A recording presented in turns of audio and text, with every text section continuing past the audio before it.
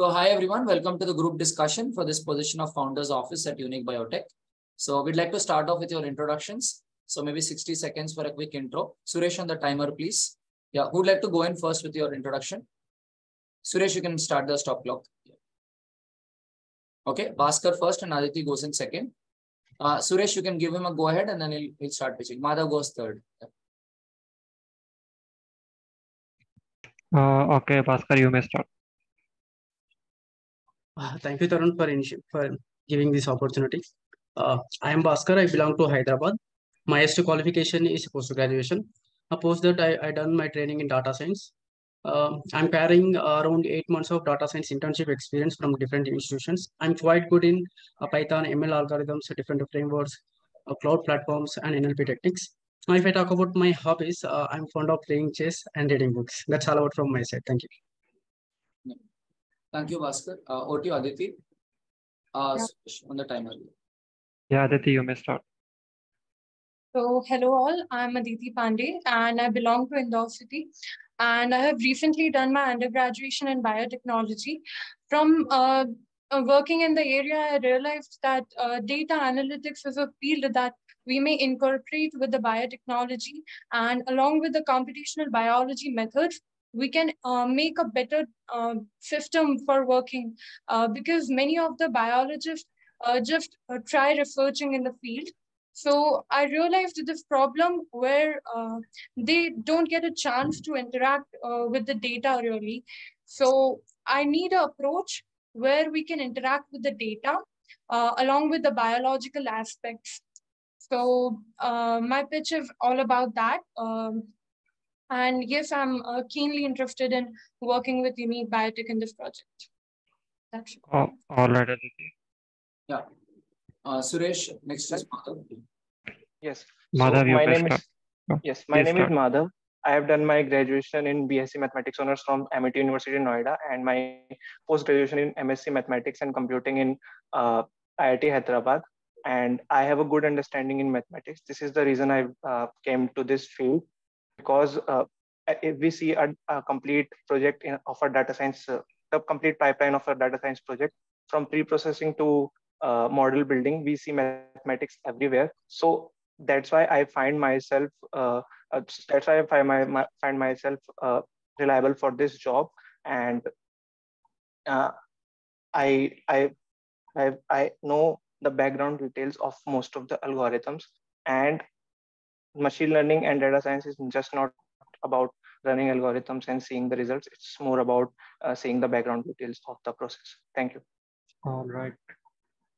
Yeah, Bhuvnesh. Bhuvanesh will start. Yeah, hi, myself, Bhuvaneshwar. I have completed my graduation in 2019. Then I have worked as a warehouse manager for 2.9 years.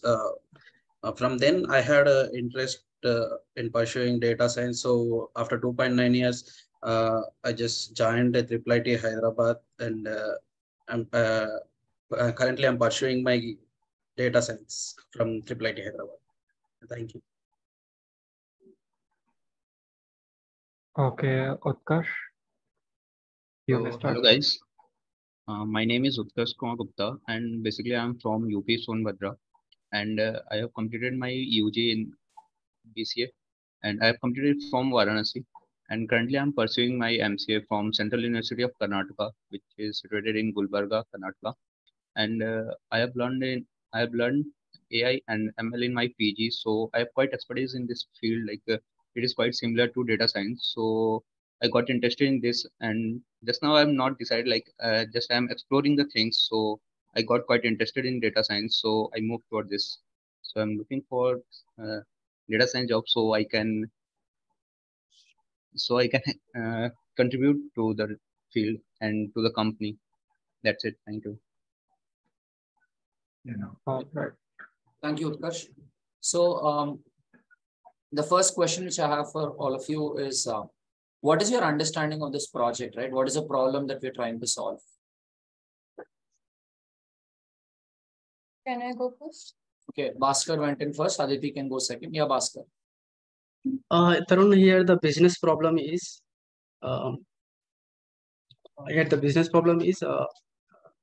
Yeah, the founder is getting a number of queries from the clients regarding the probiotics. It is difficult to handle to her.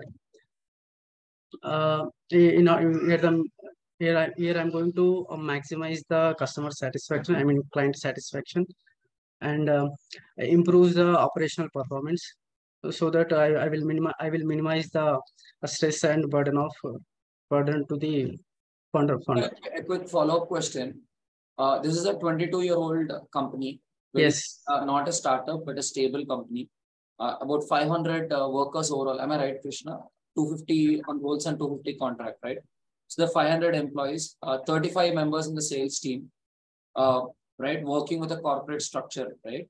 So why do you think this problem exists when it's a very stable organization?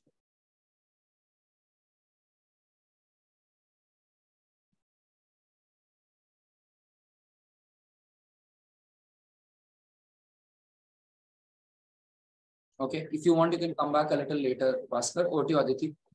Sir, here the main intention is I will improve the client's satisfaction.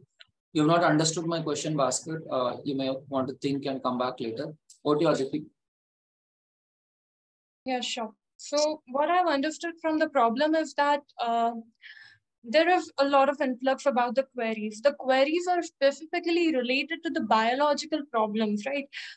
At what temperature the strain can be used, or like at what application the strain can be used. So my approach to the problem is we want to apply. Aditi, I'm not interested in looking at your solutions. The question is only about your understanding the problem, just your understanding the problem space. Okay, so as mentioned by you, that there is a lot of influx about the questions, the queries, and the questions are directly going to the founder. So the sales teams are not really expertise in the biological questions, right? So the founder directly is answering all those questions. That's what I have understood from the problem. Okay. Right. Yeah, Madhav, please go ahead. Yes. So the problem is the founder is getting technical questions directly to her, and she does not have an expertise in it. So she approaches someone else, like that other department, gets the result, and then answers to the technical questions directly. So what happens is there might be some questions which are getting repeated, and there might be some questions which are backed up with a good reasoning. So if like if we want to satisfy that query, we have to give a counter example of that reasoning. Hence, we need a solution so that we create an interface through which. Again, you're jumping into the solution. You are asked to explain the problem space. Madhav, looks like you didn't get the problem right. You may want to go through the voice note again. Yeah, who wants to go in next? Yeah, Bhuvneshwar, please go ahead. What I actually understood is the CEO of the company is actually getting more questions and emails regarding the products, like which product. But some customers want to buy some products, and some customer wants the instructions about the product, how to use, and all those things. So it's too tough to handle the all the customers as a CEO, as they have many works to do and many things to do. So here we have to we have to work about that. Follow-up question on the Bhuvneshwar. How to use the product and so on. So do you think these questions cannot be handled by the sales managers already? I mean, do you think it is these basic questions we are talking of? As I have gone through the voice note, I listened that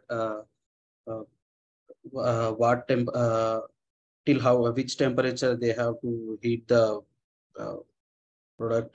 That what I listened. So I thought it would be like a product instructions about the product. Okay, over to you, Utkarsh.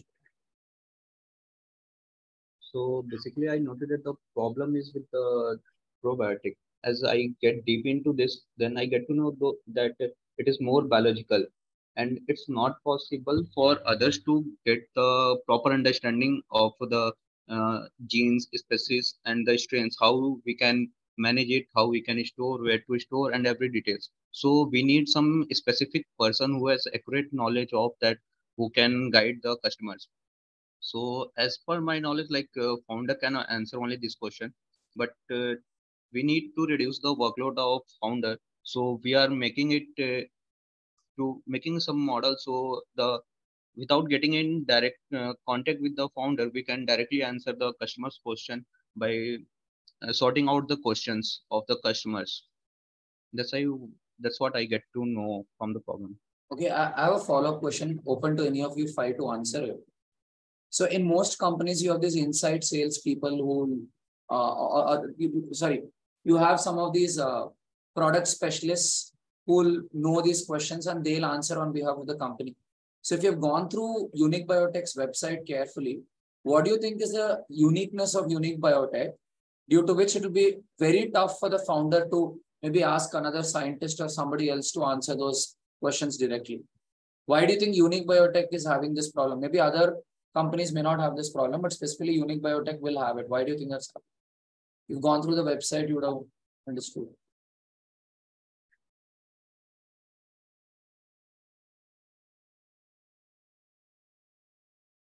Yes, I have gone to the. May I?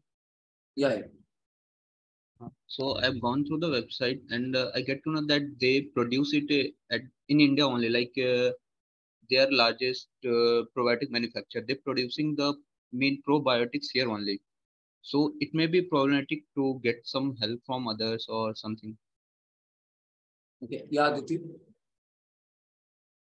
So basically, it's not only about the biological aspect, right? So they are having more questions about a multidisciplinary aspect and what applications particularly, and in like they're having a multidisciplinary questions about that. So not only an expert in biology, but an expert in other fields can handle it. And as a developer, like she's the founder, right? So she knows all the aspect of the product that is developed in the company.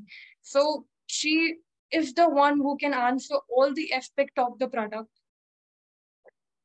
Okay. Thank you for your responses, Utkarsh and Aditi. So Dr. Ratnasudha is a scientist herself, and the USP of Unique BioTech is the R&D driven products. So naturally, when so much of research is going into it, these questions can get very technical, and probably there are a lot of cards which are known only to her. So that's where no matter how much of a team you build there, it will be very difficult to distance it away from her, and that's where technology will play a role. So one last question I have before Krishna could come in. So Krishna leads this digital transformation initiatives and the growth initiatives of Unique BioTech. So he'll have some questions to ask you, but I thought I'll ask some questions so that he gets a basic awareness of how you're thinking before he comes in with questions. So the last question I have for you is a slightly longer question. So this is a role that requires an individual who can take a great amount of responsibility, right? The two hires who will be picked up for this role will directly report to the chairman of an organization with 500 employees, right? So, so it's a great opportunity to learn from a scientist, a successful entrepreneur who's a scientist by training. And there are two aspects, right? One aspect is to build a knowledge graph. And the second aspect is to help her, with all the communications, because there's a lot of work coming her way, right? So huge communication stream at her end. So the two members will also help her in streamlining her workflow more smoothly so that she can focus on the bigger responsibilities of the organization. Because Unique BioTech is growing very fastly right now. We, of course, do not want our founder to be occupied in daily firefighting, right? We want our founder to be thinking of the strategic initiatives of the company. So the two members will have to diligently work on streamlining her workflow very smoothly. Besides, of course, building this knowledge graph. So We're looking for a very responsible youngster who wants to be a part of the growth journey of the organization. Not someone who's only academic in thinking, but someone who can see this as an opportunity for faster career growth, to work with a very senior person, learn from the senior person and contribute.